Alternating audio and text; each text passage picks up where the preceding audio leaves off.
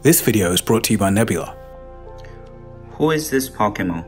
Charmander, a fire-type Pokemon known for the flame on the tip of its tail. In the scene you described, Charmander is surrounded by other Pokemon, such as Pikachu, a small, yellow rodent-like Pokemon with long ears and a lightning bolt-shaped tail.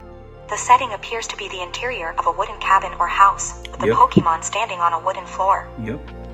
The image is taken from a screen, as evidenced by the reflection of some items on the screen and the style of the windows and walls. That's crazy. But yeah, it is a Pokédex. Hi, welcome to another episode of ColdFusion. For decades, it's been a sci-fi dream to simply talk to your device and have it do tasks for you. With generative language AI starting to make this dream feasible, the question becomes, how do we turn these AI capabilities into a functional hardware device? Recently, a new unknown player has entered the space, Rabbit. The company only started raising money in October of 2023 and have already built out a product called the R1. This small orange device is causing waves in the online tech space. With 50,000 pre-orders sold out in just over a week, people are interested. So I figured that in this episode, I'll give my thoughts on the device, but I'll also show you the new AI industry that's forming right before our eyes. This is going to be a deep dive, so sit back, relax, and let's get into it. You are watching ColdFusion TV. We need some context. Rabbit aren't the first company to try AI hardware. They're the second. The first was Humane, and let's just say that they embarrassingly showed how hard it is to get this idea right. Many of you have heard of the Humane AI Pin, unveiled in 2023 and unreleased at the time of this recording. It's a device you can speak to in natural language and have it do tasks for you. It has a holographic display and was supposed to replace your phone. Despite the founders having the pedigree of ex-Apple engineers, they didn't seem to live in reality. The device was more like an exercise in philosophy rather than practicality. Take a look at the CNBC interview, where they failed to convince anyone. Can you see what's that? Yeah, what's that telling you? So this is the display when you need it.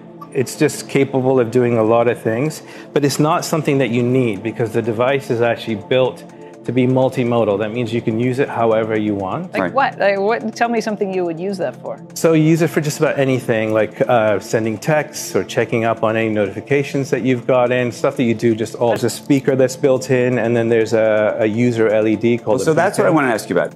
Imran, the co-founder, says that the device can do virtually anything a smartphone can, but without a screen, I doubt that's possible. Something as simple as discreetly reading emails or texts can't be done. Sometimes I'll be at a meeting, right? And I'm sneaking under the desk to look at my email because and I can't say, hey Siri, tell me my email. Totally. Because I don't want the whole room to hear my email. So how does that work in this context? So the device is powered by an AI-powered OS. I think the biggest thing here is that it's AI-powered, and so it's doing a lot of that heavy lifting for you. So you just actually engage with it when it's really important. But seriously, if I'm in a meeting and I'm talking to somebody, but I gotta go like this when I'm in the meeting, and anybody who can see my hand can see what I'm reading too. I don't know how that's different from what the screen's doing. And then there's the price. What's the price point? It's $699 for this model, and it's $799 for the one that she's got, and that's the complete system. Comes with everything plus. Obviously, this hasn't gone too well, as Humane has already laid off 4% of their staff before even launching. Their CTO has been kicked out too. But while all of this is going on, there's a new kid in town, Rabbit, with their new device called the R1. Firstly, what is it? That was delicious. Check the fridge and order the ingredients to make that again tomorrow. Create a route that works with my goals. Then, start the best playlist to keep me motivated. Watch what I'm doing here. Process all my new photos today just like this. Find us a nice restaurant near here, then get us there. Take me to the best spot to catch the sunset, and lead me through a meditation. Play my favorite song. I'm on it. At its core, the Rabbit R1 is supposed to be a device so simple that you don't need to learn how to use it. It's powered by a multimodal language model, supposedly more capable than ChatGPT. So of course, it can answer all the questions that you have, but the difference is it can interact with your apps and do tasks on your behalf. With the push-to-talk button, you don't need to say anything to wake it up. Just press and hold the button and talk, like a walkie-talkie. I get a response 10 times faster than most of the voice AI projects. Get me a 12-inch pizza from Pizza Hut delivered to here. The most ordered option on the app is fine. Ordering a 12-inch pizza from Pizza Hut. Since you mentioned that the most ordered option is fine, I will select that for you. I just created an order for a 12-inch pizza. It's going to be hand-tossed with a classic marinara sauce and topped with regular cheese. Please confirm your order. That sounds really good. I just confirmed the order here. Now I'm waiting for my pizza. Instead of more complex actions that may take multiple apps to finish on a smartphone. For example, if I want to plan a trip to London, I can just describe what I wish in full to R1. I want to take my family to London. It's going to be 2 of us and a child age 12. We're thinking of January 30th to February 5th. Can you plan the entire trip for me? We like cheap non-stop flights, grouped seats, a cool SUV, and a nice hotel that has Wi-Fi. Exploring ticketing options to make your trip a reality. For your trip, I found various flight options, a range of hotels to choose from, and car rentals available. Please confirm each option individually for further details and booking. Could you come up with a schedule for fun things to do while I'm over there? I have prepared a detailed travel plan for your trip. In summary, you will be exploring London's iconic landmarks, visiting museums, enjoying delicious meals at local restaurants, and experiencing the vibrant atmosphere of different neighborhoods. Navigation details are also prepared, and I can help you book tickets for any events you'd like to attend. R1 just planned the entire trip for me, that's awesome. But it seems like this is a little bit too intense. Can you plan an easy schedule for us? Sure, I'm working on it. Please take a look at it and let me know what you think. It gave me a more relaxed schedule every day with all the details. Sounds really good. And I just confirmed that. I can foresee a wonderful trip. Isn't that cool, huh? You can use the camera to recognize real-world objects and ask questions about them. For example, what meals to make from a fridge, or what are people talking here? Let me take a look. In the image, there is a conversation taking place in a chat application. The participants are discussing RabbitOS and its capabilities, specifically mentioning a music sequencer. One person is curious if RabbitOS has a music sequencer built in, and another suggests that it can manipulate your digital audio workstation, DAW. They also mention using it as a learning tool and seem to be preparing for the next topic or task in their discussion. Whether it works as well as the demos is another question entirely. The Rabbit company stresses that the R1 is not a phone, but unlike Humane, it's not aiming to replace it. The R1 has a 2.8-inch screen, which is small given that the average smartphone screen is 6 inches these days. But the small screen is meant for increasing utility rather than the main form of user interaction. In addition, the R1 has a physical scroll wheel, a push-to-talk button, so it doesn't need a trigger phrase to listen, a 360 swivel camera, and enter the vision, it rotates. And of course, a speaker. It's been designed by Teenage Engineering, who makes music hardware and famously designed the Nothing phone.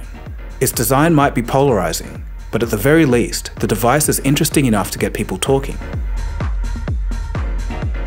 In terms of the business case for Rabbit, there are some clear threats. Generative AI technology is looking for consumer killer applications. Entrepreneurs are naturally trying to find the best ways to use it. Recently, Jabrils made a pretty hilarious video about coding and building his own companion AI device. But I played with it for a bit and it feels more like Uber Bestie instead of actually having one. So if I want a true AI bestie, I need to get more control. And after a few hours of Python dependency hell, check this out. I got it working on the Raspberry Pi. My little AI homie's name is Chai, by the way. And from there, I started working on the portability by buying the right parts for it and giving a little auto start script. Started working on Chai's actual build form with the Raspberry Pi screen and 3D printer. And I just kept on iterating on this process until my main man Chai was in one solid piece. So as you can see, he is one complete build, one solid object, microphone on top, the back's closed. Please don't ask how I charge him. It's our new AI bestie thing. My buddy here actually has his own personality. Watch this. I'm a black guy who loves anime. What do you think about that? Aren't we breaking stereotypes here? A black guy who loves anime. Alert the media because this is such groundbreaking information. Dude, you enjoy what you enjoy. Who cares about what anyone else thinks? Aren't we progressive? High five. Keep watching Dragon Ball or whatever you're into. Interesting. So he like partially roasted me, but also ended on a positive upbeat. Listen, if I'm being real, that sounds a lot closer to what an actual best friend would do. Standard ChatGPT could never. So the fact that one single guy can do this means that there's probably a bunch of startups chomping at the bit to enter the hardware AI space. In fact, Sam Altman and SoftBank's Masayoshi Son are both trying to get the iPhone designer, Johnny Ive, to design their respective AI hardware devices. Microsoft is looking at the development of the R1 with great interest. Satya Nadella hints that Microsoft could jump into the AI hardware space.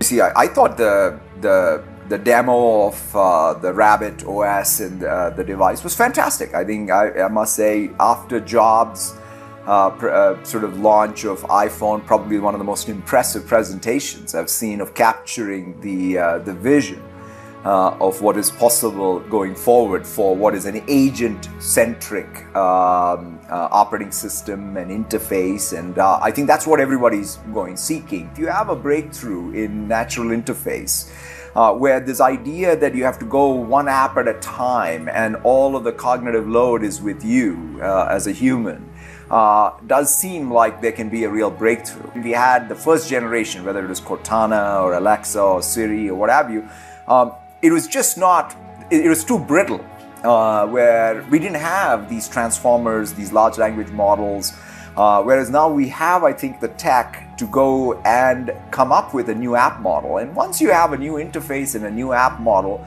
I think new hardware is also possible. And is that an opportunity for Microsoft, or are you moving away from hardware? I mean, look, for always, it's an opportunity for us. And so, yeah, I mean, we make hardware. But even for the whole category of AI hardware devices as a whole, it's a risky segment to be in. There's a quiet AI revolution going on in smartphones. Snapdragon's new chip, the Snapdragon 8 Gen 3, is out now and is already giving smartphones new on-device AI capabilities. Samsung's S24 is one of the first devices to fully take advantage.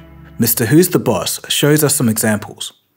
So the first is instant slow-mo. Literally go into your phone's gallery, hold down on any video in it, and bam, it halves the playback speed while keeping it smooth using real-time frame interpolation. For example, if you download a PDF on your phone, one tap will summarize it. If you're browsing a website on the internet, you now have a button that can read the entire page for you and churn out a very good summary in like 2 seconds. If you have an AI feature that can be pulled off completely on your device, it's likely to be faster because it doesn't need to connect to the internet, more reliable because you can use it literally anywhere on the planet, regardless of whether you're connected or not, and also safer, since none of your data is actually having to leave your phone at all. And so, in time, Google Assistant or Siri could simply be updated with similar capabilities to the R1. With neural hardware chips on device, they'll be more powerful, faster, and convenient. Another idea is that these standalone AI devices could just be integrated into a watch. That way, you don't have to carry around a separate device.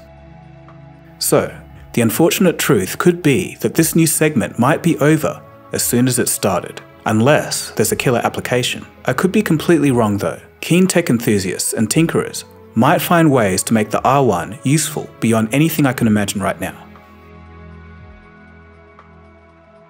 So how does it work? Well, the device works by using what Rabbit are calling a LAM, or a large action model, instead of the traditional large language model. The main difference is that it can be used for actually doing tasks instead of just understanding linguistic context and replying to a question. If you remember those AI agents built on top of ChatGPT last year, it's kind of like those. For those interested, the R1 LAM model is based off something called neuro-symbolic programming. This method combines newer neural networks with older symbolic AI, which represents objects as symbols and processes the information that way. Neuro-symbolic programming has worked in narrow fields like robotic automation and CAD software. I'll bring in Jabrils to explain a bit more. Modern neural networks train a model on lots of data and predict answers using best guesses and probabilities. But symbolic AI, or good old-fashioned AI, as it's sometimes called, is hugely different. Symbolic AI requires no training, no mass amounts of data, and no guesswork. It represents problems using symbols and then uses logic to search for solutions. All right, so I did a lot of research into neural symbolic AI talks and research papers, and I learned that it has the same trappings and limitations of just regular symbolic AI. You essentially will define a bunch of if-else statements, and instead of using humans to determine the variables that go into these if-else statements, you'll use an AI to extract features from a certain system or process and then do if-else statements on that output. But one of the biggest limitations from neural symbolic AI is that you need domain experts to craft the if-else statements with the good type of biases. But bias is unavoidable. Is this the right task for the job? I'm a little skeptical, but maybe they know something that we don't know. Everything that they're promising could be demonstrated by releasing an app, which is kind of weird that they are going for hardware that costs only $200 with no subscription fee. When we all know AI API calls at scale is not cheap. But I mean, who knows? Maybe they know something that we don't know and have funding that we're not aware of. This could potentially just be a little niche trend like Polaroid cameras, or maybe an industry shift like the iPhone. I have my skepticisms, but only time will tell. Want to get a ride to the office? There's an app for that. Want to buy groceries? There's another app for that. Each time you want to do something, you fumble through multiple pages and folders to find the app you want to use. And there are always endless buttons that you need to click. If we can make an AI trigger actions on any kind of interface, just like a human would, it would solve the problem. So how does the rabbit manage to execute the apps that you have without you doing anything? Well, there's a setup process, which means you have to log into the apps that you normally use, so it has access to the data within. You can also train the R1 on new apps by using the company's web portal and showing the device how you use that particular app. And once it's being shown, it can do that automatically on your behalf. This is cool and opens up a lot of doors, but it seems like a lot of effort to the casual user who just wants the device to work. So what are some advantages? It's fast. Something that stood out to me is the response time of a claimed 500 milliseconds or less. That takes a lot of the jankiness out of the experience, so that's very interesting. Unlike today's voice assistants on a phone, you don't have to speak specifically. Today's voice assistants will often get confused if you ask them to do a task. The R1, being like ChatGPT, but also being more able to execute tasks, is much more useful. But probably one of the most interesting aspects is the price. Costing just $199 with no subscription, compared to the Humane, which is $600 with a subscription. It's compelling in this new segment. So what about the disadvantages? You have to carry around another device that might not possess the utility to warrant doing that. When I've talked to friends and people about this device, everyone just says, why can't it just be an app? Being voice first can be awkward and goes against current social conventions. There's also the issue of complete confidence in the technology. Take Uber for example. Will you trust the R1 to do the task correctly? If you're booking your flights and hotels, there might be specific preferences which could be missed because the device simply couldn't know that. Also, for ordering food, without seeing menu options, it seems like you miss out on browsing on what you want. So in conclusion, the Rabbit R1 is the archetype of a revolutionary product, but its usefulness is undetermined and killer applications aren't yet apparent in my view. It's a great tool for early adopters who love to tinker, but the mainstream will take some time, especially getting used to a voice-first device. But that's not the end of the story. Many people do roll their eyes at the term AI, but you can't throw the baby out with the bathwater. With any new technology, there's going to be scams and gimmicks, but also some useful applications. The question is, what category does the Rabbit fall into? It's hard to say. I think the Rabbit is interesting because it's bootstrapped to the ever-improving capabilities of AI. What do I mean by that? Well, in theory, it's possible those 50,000 pre-order customers who begin to show the Rabbit how to use their favorite apps essentially become a huge aggregate training dataset for the LAM system. This could mean that the R1 eventually becomes as good as humans at understanding any app interface. All it would need is a software update when the aggregate training is complete, and that's fascinating to think about.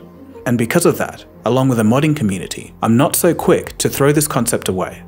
Those were just my thoughts. I'll leave you with a question. What custom uses can you think of for such a device? Getting a conversation going around this could be really cool. In the end, whether capable AI assistants come from smartphones or a standalone device, Steve Wozniak was right after all. Eventually, all those apps and all, I just want to get to worry about not even having to find an app. You still have to find the apps, but I want the apps to be able to become a part of the voice system. I want every program to start coming out and being a part of Siri. Every app on the iPhone. And the same thing would apply to other platforms. I just want to give a quick shout out to Nebula. If you're tired of YouTube ads and want to see all your favorite educational creators like Real Engineering, Half as Interesting, and Wendover Productions in one spot, Nebula is the place for you. It's a streaming platform built by creators for creators. You can see my videos ad-free, and there's exclusive content by some of the best in the business. There's also no algorithms for us to worry about, so we can experiment. For example, Polymatter has done an exclusive video solely on China's one-child policy, and it was very interesting. It's part of his larger series called China, Actually. If you sign up using the link below, you get to support me directly and get Nebula for 40% off an annual plan. That's a little over $2.50 a month. It's the best deal in streaming. I'm looking to expand ColdFusion this year, and Nebula's expertise and deep understanding of the challenges of content creation will help with that. Signing up to the link also helps me achieve that goal, so thank you. If you're interested in anything science, technology, or business, feel free to subscribe to ColdFusion. It's free. So thanks for watching. My name is Dagogo, and you've been watching ColdFusion, and I'll catch you again soon for the next episode. Cheers, guys. Have a good one.